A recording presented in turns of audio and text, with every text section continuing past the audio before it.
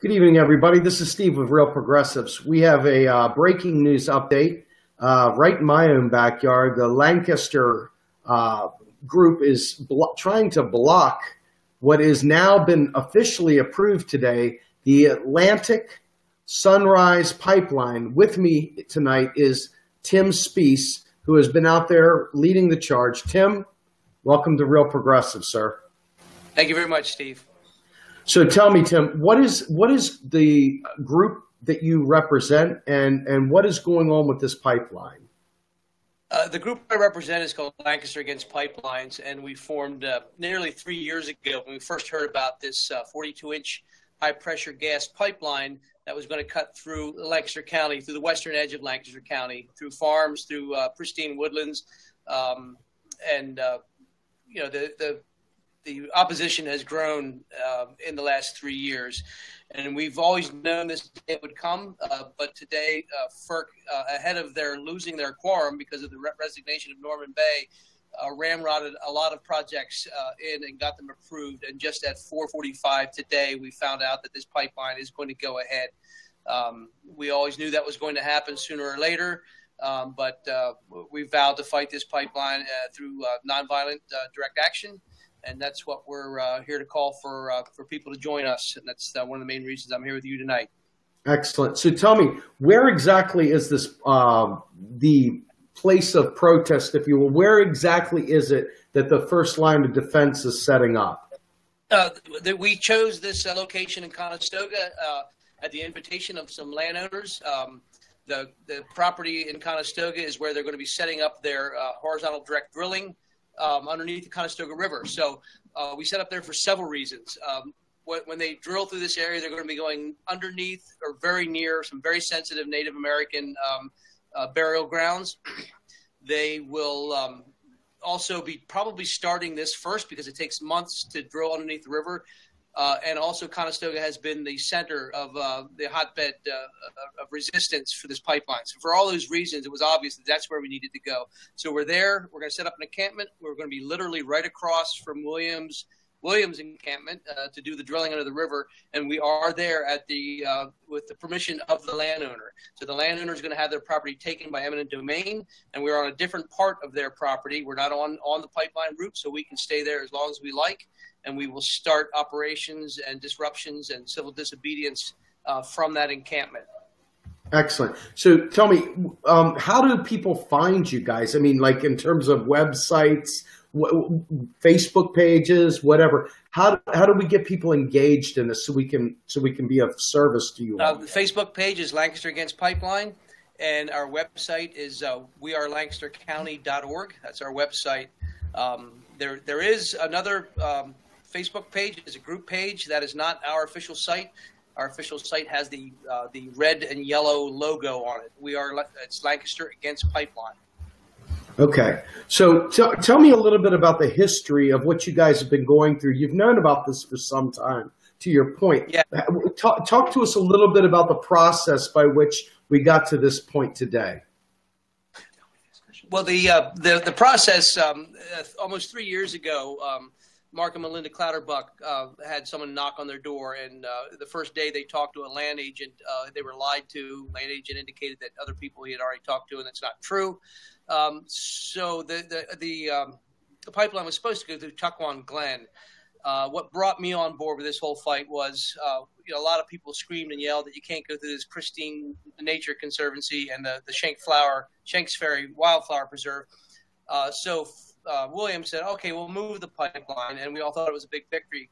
Then the next day, someone posted on Facebook, thanks, it's now in my orchard. That's when we realized that this pipeline, we found out that the pipeline was for export, that this was about corporate greed, that we had no right to have any decision-making whatsoever with what happened in our own backyard. That decision was being made by a board in Oklahoma of the Williams Corporation. And that's when we realized this wasn't about where to put the pipeline, but that there can be no pipeline. It serves no good to anyone in Lancaster County. It serves no good to anyone in the country. It only serves corporate profit. And for that corporate profit, people will be asked to have a 42-inch high-pressure gas pipeline put on their property right next to their houses in some case, and they will get no benefit from that whatsoever. They will have all the risk. They will have property devaluation. They are at risk of there's an explosion. Everyone in a half-mile radius has no chance of escape. All this for a corporation in Oklahoma and Texas to make a profit. And we just feel as though that is just wrong. Obviously, it's wrong. Absolutely. So, obviously, one of the things you and I discussed when we talked through the very, very unique situation you're in. Dakota Pipeline was directly on Sioux Reservation land. It was treaty land. You had a very, very different experience. However, in Lancaster, that's not the case. And there was some concerns that you all had, and you wanted to make sure that people understood what it was that you guys were pushing for and how you were looking for activists to be engaged. Can you please talk to me about that? Talk to our followers about that so we don't have any misunderstandings, so people can actively participate in a way that is both helpful and respectful? There's some differences and there's some similarities to what's going on out in North Dakota. For this pipeline, there's going to be no violation of a treaty. We don't have that. Everything is going to be quote unquote legal. But there is also, it's important to note the similarities are the Menor, Conestoga, and Martic townships was described by an archaeologist at one of the FERC scoping hearings as the Machu Picchu of the Eastern Native Americans. The archaeological sites along this route have been downplayed by the environmental impact statement. There's actually 80 some. And they've said in their statement there's 7. So you can't go anywhere through where this pipeline goes and not find native remains, encampments. And for this pipeline to plow right through them, we feel is a desecration of that. But it's not just the Native American issue. That's a component of it. It's a very important component. We've had some people working very hard to document the extent to which this pipeline will disrupt that. But there's also one of the main things for us is just the use of eminent domain to take people's property, and there's no benefit whatsoever to people here. And you can take that all the way up to the and this ties in with the Native American, the Sioux's respect for the earth and the need to respect the earth. We've got 200 nations across the world that say we have to keep these fossil fuels in the ground, and here we are coming out of the Marcellus Shale, frantically trying to build as many high pressure gas pipelines as we can to export this gas overseas to perpetuate the use of natural gas, which is not clean burning. In the laboratory, absolutely yes. But the amount of methane leakage from these pipelines at the wells, in the pipeline, at the LNG facilities, and overseas where it's used, methane being 80 times more potent than carbon dioxide as a greenhouse gas. When you factor that in, you realize that many studies have shown that the use of natural gas is going to be as harmful or worse than coal. So there is no benefit. The notion that natural gas is a clean fuel is a joke. I understand a bridge fuel, but we need to get across that bridge quickly. Yeah, so this is actual fracking gas we're talking about here. We're not talking about like dirty tar sand or anything. We're talking about fracking in Pennsylvania. We are like the fracking capital of the world, are we not? This is fracked gas from the Marcellus Shale region of Pennsylvania, and there's quite a few pipelines. Yesterday, FERC also approved the Rover pipeline, which comes out of the Marcellus Shale and goes to Ontario. Penn East is a little bit behind us in the process. They've been getting lots of very beneficial delays.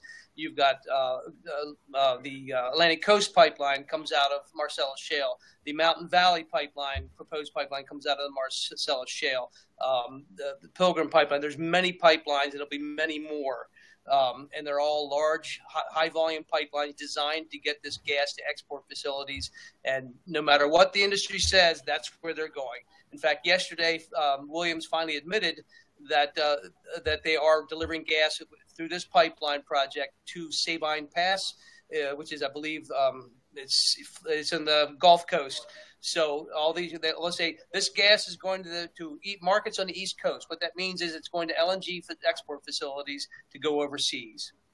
Wow. Okay.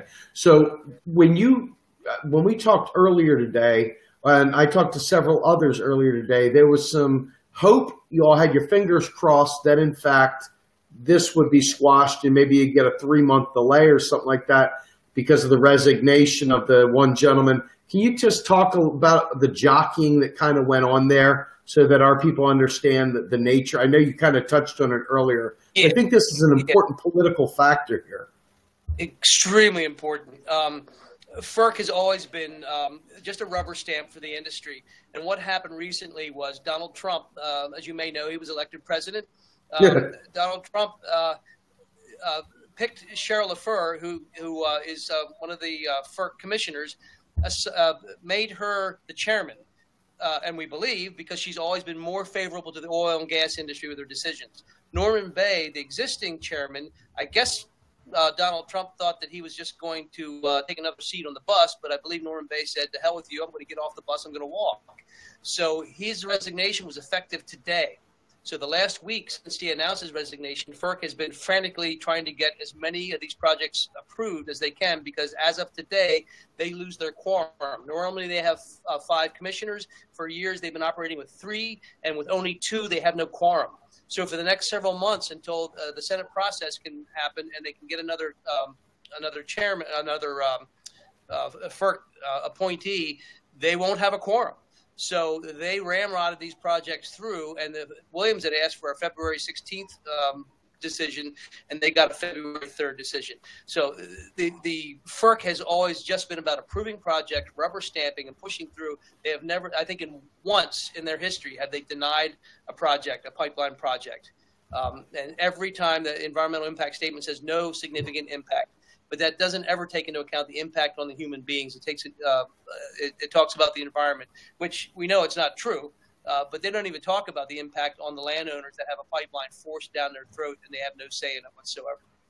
So it represents what's wrong with our political system. It's corporate and political corruption. It's about money, and it's about we have a day. Let's talk about this for a second, because the state of Pennsylvania has a $600 million budget deficit right now. They're way behind in tax revenues. States being wholly dependent on taxation and wholly dependent on actual friggin' investment bonds and stuff like that. So when they're 600 million behind, it looks like they're willing to do different things to try and make up that shortfall. Correct me if I'm wrong, but is there not some kickback to the state of Pennsylvania for actually investing in these pipelines? I can't speak to that that much. I know there's kickbacks in which way. I mean, politicians receive millions of dollars from the oil and gas industry, and the politicians, when they get to office, are certainly going to not vote against that industry. So that's a kickback. Yes, absolutely. But speaking financially, the fact is that we talk about jobs. The industry talks about all the jobs this will create, and studies are showing there's many more jobs are going to be created if we pursue renewables than with the fossil fuels. So if we want to create jobs, we want to create economic prosperity, while maybe saving the earth, that's the route to go, and that's not what's happening. And this pipeline represents all that's wrong. All that's wrong. Absolutely. So let me ask you, how many people are in your group? You have a core group there meeting tonight.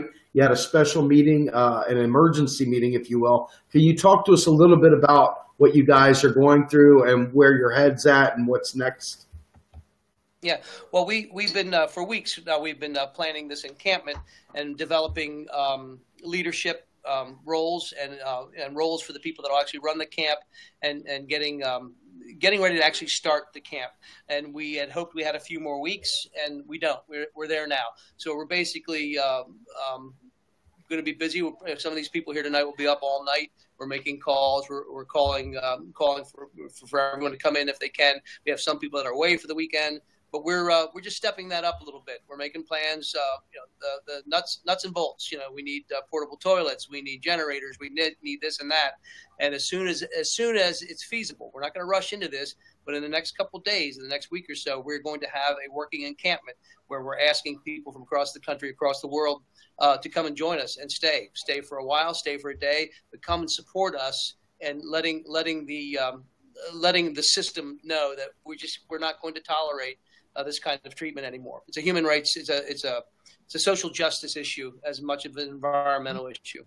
Absolutely. So let me ask you a question. Do you know how much work has been done on the pipeline to date? I mean, are you guys on the tail end of it? I mean, how do they patch this stuff through? Where is the starting point? Where's the ending point? And where is it currently left off, if you will? Okay. Well, there's another way in which this is not at all like Standing Rock. Standing Rock, most of it was built. Nothing's been built.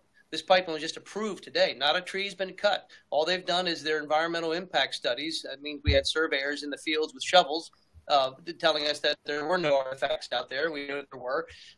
They were looking for long-eared bats and whatnot. So the project was just not approved. So we expect as early as maybe tomorrow that there may be tree cutting crews, although we've been told by experts that legally they can't do that, but they have in the past.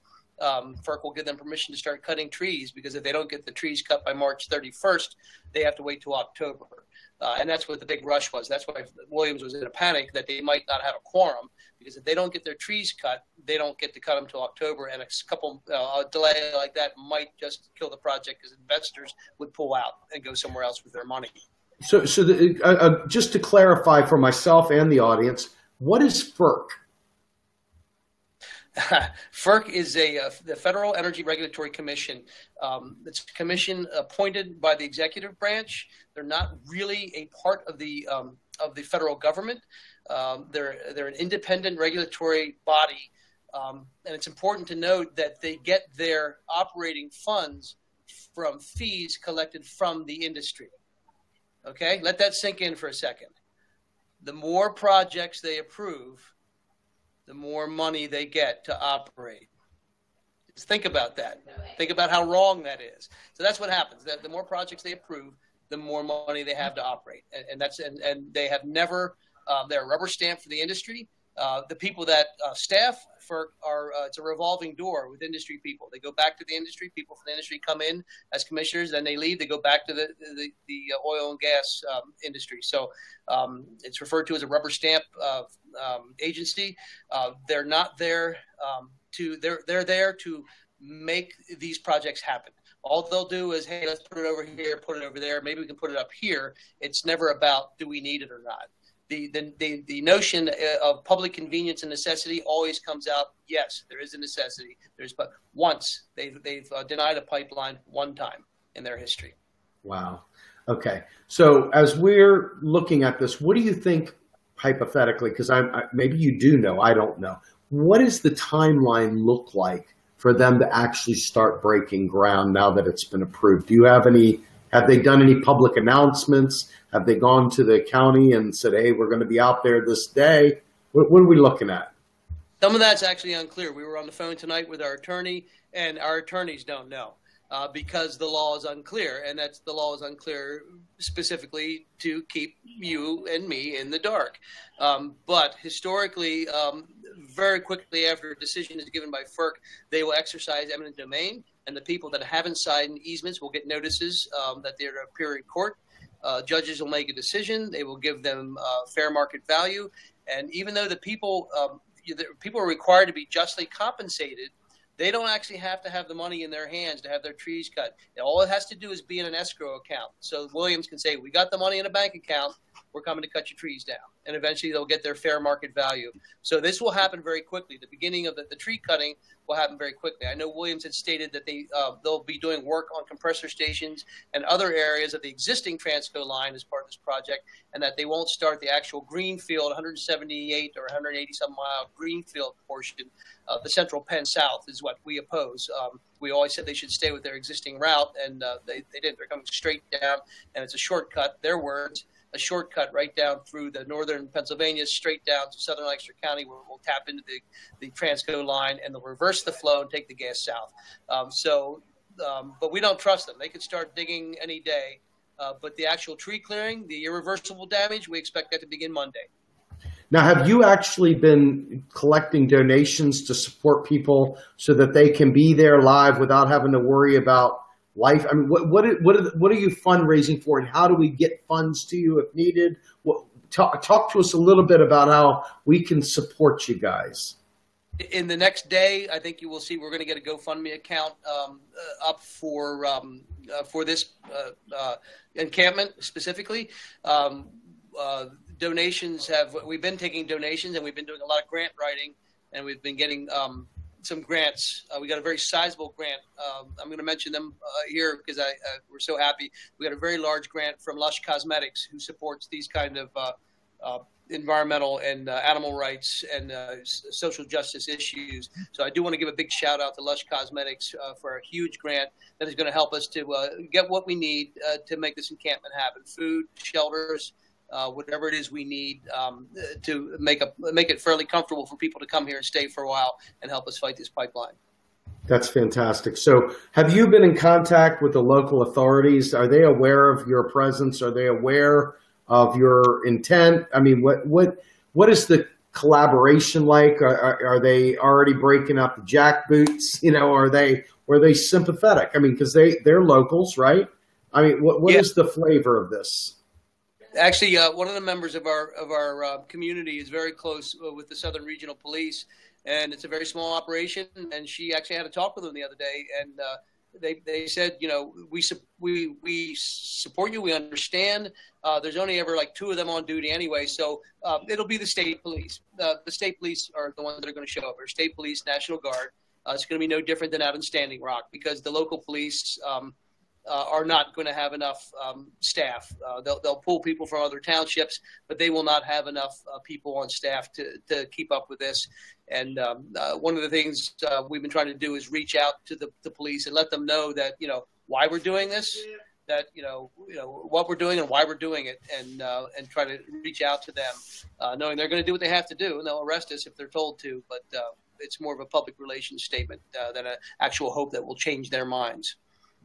Excellent. It's for me, it's particularly, I feel very honored to be on the phone with you guys. You're my fellow Keystone State friends and activists, and I haven't had the pleasure of meeting you face to face, but I fully expect to do that in the very near term.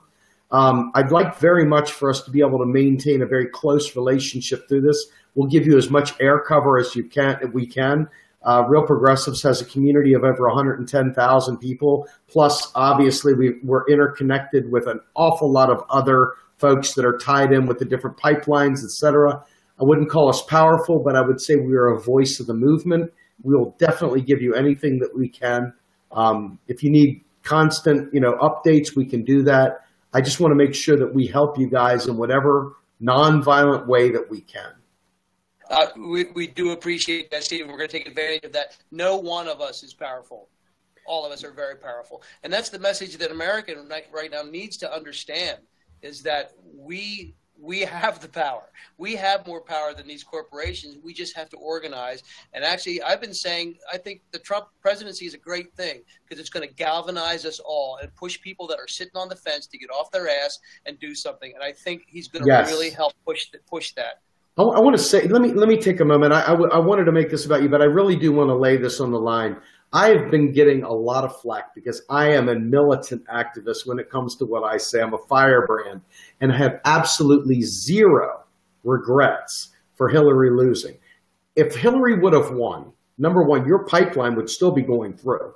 But number two, the worst part is, and I'm just going to be blunt, you can hide off camera so you don't have to hear what I say, but the vote blue sycophants that get fat and happy when a Democrat is in the White House, these vote blue sycophants would have sat their butt home and said, well, this is politics. Things happen. Yep. Guys, you can't expect everything. What do you think? She's a magic woman? Just like they said with Obama. What do you think? He's a magic Negro? They always sat there and mocked us when we said, hey, we need your support. Well, what do you want him to do? What do you want her to do? Now, these people are out in the streets with their pink hats, mind you, but they are finally standing up, and it takes a Republican to wake them up. It's terrible, but it's true. So, yes. I have no patience when I hear people talking about, oh, Hillary should have won. Trump should have won. I'm for Trump. I said, it doesn't matter. Corporations call the shots. The corporations run this country. Harvard and Yale and other universities have done studies saying it's not just a kind of thing. We live in an oligarchy. The corporations run the country. So forget about who's in the White House. We had one shot this year at someone that may have actually bucked that system, and we saw what happened to him. So yeah, I don't have faith in. I don't care if you're red or blue. You're being run by the corporations, and that's what we have. I want to just say something because we're fellow Central PAers. It's an extremely conservative state. At least our areas are. I mean, we go out here. It was few and far between on the Bernie signs. Everywhere you go, you got a Trump sign. You got the stars and bars. You've got everybody with their hunting license on their hat still. Right. I mean, we're not talking about, Seattle here. We're talking about hardcore Trump supporters. And quite frankly, they're not the alt-right type. They're just country boys that vote red. Right. So, it's a different flavor and it takes some getting used to if you're not used to it, but you are used to it. So tell me, do we have any Republicans actively helping you as well? Is this a human thing or is this a partisan thing? Where are we at with this? We absolutely do. There's signs in Conestoga. There were signs around the election where you had a Trump sign and a Lancaster against pipeline sign. And when I go to township meetings and talk to these Republican supervisors, I said, "You're conservatives. That's conservative." So yeah, there's plenty of Republicans in the movement and conservative people that understand, that just don't follow Trump blindly. People that understand that this is about the federal. This is about the states' rights. This is about more power at the local level. This is about keeping the federal government out of your business. Isn't that what they always talk about? Yeah, absolutely. So, conservatives guy, know you're all watching right now. Get on board. This is for you. This is what you want, and we're here to help you get it. That's right, man. Thank you. I really appreciate it, Steve. Yeah, no problem. Do me a favor. Do you have any parting gifts for the crowd? I want to make sure that they know any contact. Just reiterate how we can get in touch with you, and I'll let you get back to your meeting. Yeah, we are. Yeah, because they're actually yelling for me. They say they need me right now. The website is wearelancastercounty.org. Our Facebook page is Lancaster Against Pipeline. It's got the quilt logo. And you go on there, and very shortly we're going to have links to direct you to a new Facebook page, I think just for the stand, and there'll be a GoFundMe button there. We need funds, but more important than funds, we need people. If you can come here just for a weekend, just for a couple days, come on the weekends, come for a week, stay for a couple weeks. We're going to need, but we would love to see thousands of people here, just like we had in North Dakota. We would love that. We would love to see dogs. We would love to see tear gas, because it's one thing. So many people see that, it's just those natives. Well, we've got nuns here. We've got teachers. We've got pillars of society here, like good white folks, good Bible thumping white folks here. Let's sick the dog. Absolutely. So yes, it's definitely a paradigm buster. Exactly. Mm-hmm.